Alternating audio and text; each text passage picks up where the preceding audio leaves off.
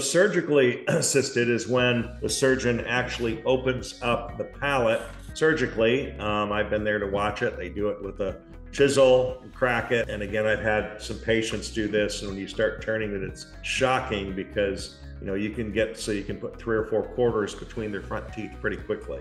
So it allows for that movement, to get that expansion, get the skeletal components over one another properly, and then you can start moving the teeth into the right position. Today, what's really cool is the ability to use these palatal screws. And this is a little bit inaccurate today, because now what they do with the mini screws is they put the screws in and they have the palatal expander, but they don't touch the teeth at all. Mariana Evans, who's an orthodontist in Philadelphia, has many cases where she's able to crack the suture on an adult without surgery by just putting in these temporary implants and start turning them.